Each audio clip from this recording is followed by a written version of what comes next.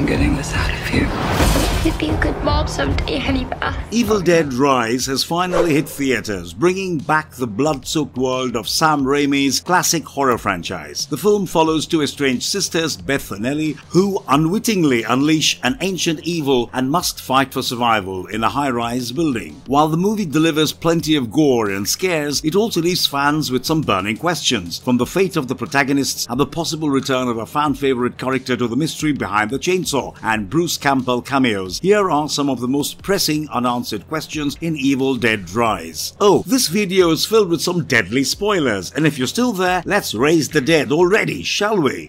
Ending explained. Before I get into any details, let me bring you up to speed with the exhilarating ending. Evil Dead has always been synonymous with possession and exorcisms, but the franchise had also been known to incorporate monsters. In the final act of Evil Dead Rise, we see Ellie, the mommy deadite, who has absorbed the bodies of her victims, including two of her eldest children, transforming into a grotesque creature with multiple human heads. This unexpected turn of events subverts the expected conclusion where Beth and her youngest daughter, Cassie, attempt to exorcise the demon out of Ellie. It becomes clear that exorcism was next to impossible. I mean, the recordings we heard previously mentioned that all one could do was run, and the immense power that the Deadites held was again too much for a pregnant woman and a young girl. I guess the makers of Pope's Exorcist should have taken notes from this movie about climax scenes. Anyway, as the aunt-niece duo make their way to the parkade, they are forced to confront the monstrous being. Interestingly,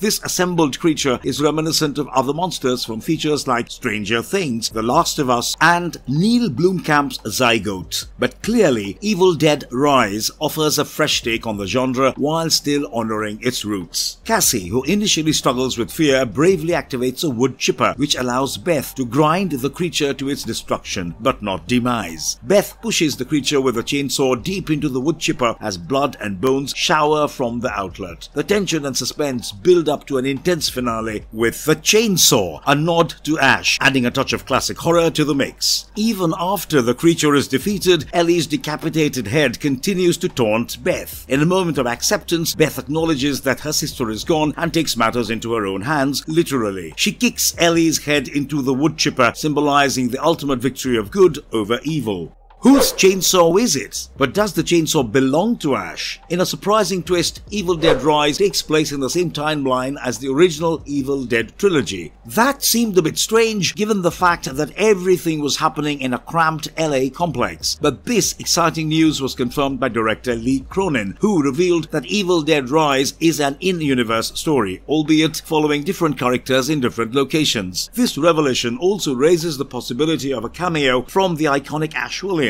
whose existence is already established in this universe. So it is quite possible that the chainsaw belonged to Ash. I mean, at the end of the movie, the final shot of Beth and Cassie walking out of the building with a chainsaw in hand is a testament to their survival and resilience. The mix of horror and action culminates in a satisfying and hopeful ending. Is it possible that the girls would eventually meet Ash and fight evil together and send the Deadites where they belong? Furthermore, Jessica, the girl from the 5th floor of the apartment building, is still possessed by the Kandarian demon, and I am sure that she needs closure more than we do. How long will she roam around a cabin by a lake, hunting animals and possessing trees that molest folk? Furthermore, Bruce Campbell has a couple of extremely missable cameos in the movie, but more on that later.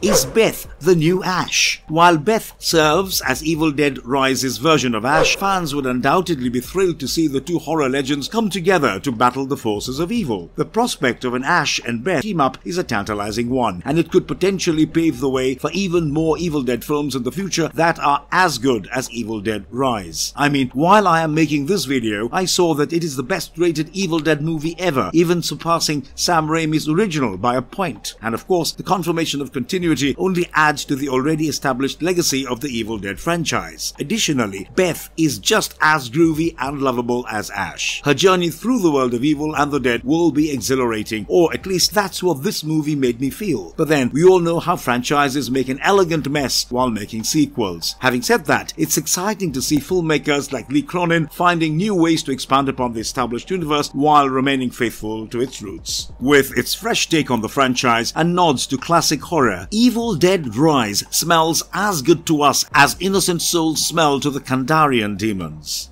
Will Ash appear in the future Evil Dead movies? Well, yes. The whole in-universe detail does add an interesting twist to the narrative and increases the possibility of the return of Ash Williams, the legendary Deadite killer. And of course, there's the chainsaw. But you'd be surprised to know that Bruce Campbell has 2 additional cameos, one of which makes him a character other than Ash Williams in the Evil Dead franchise. Let's explore that. Update to share with you. I have a sneak peek of a new trailer for the next installment in the franchise, Evil Dead. Are there any other Ash cameos and references? The Evil Dead franchise has always been known for its Easter eggs and hidden surprises, and Evil Dead Rise is no exception. Writer and director Lee Cronin promised fans a special Bruce Campbell cameo in the film, but it's safe to say that he delivered while making it hard to find. But it didn't take long for eagle-eyed fans to uncover the truth. Campbell's appearance in the film comes in the form of a record that is played by Danny. As they listen, fans will immediately recognize Campbell's unmistakable voice as that of a priest who is protesting experiments being conducted with the Book of the Dead. But that's not all. In a recent interview, Cronin revealed that Campbell also helped with some of the film's sound effects. In one particularly gruesome scene, Ellie, or the terrifying mommy Deadite, chews out the eye of one of her victims. It is a disturbing moment made all the more unsettling by the sounds of flesh being torn and munched on. But now, fans will always remember that these gruesome sound effects were created by none other than Campbell himself, who reportedly ate an apple furiously to achieve the desired effect. I hope you found this video informative. Do stick around with us for more awesome content on Evil Dead Rise and everything else that happens in the world of movies, television, comics, and more. And if you liked our content, don't forget to leave a like and subscribe to us if you haven't already. Have a good one and be safe. Thanks everyone.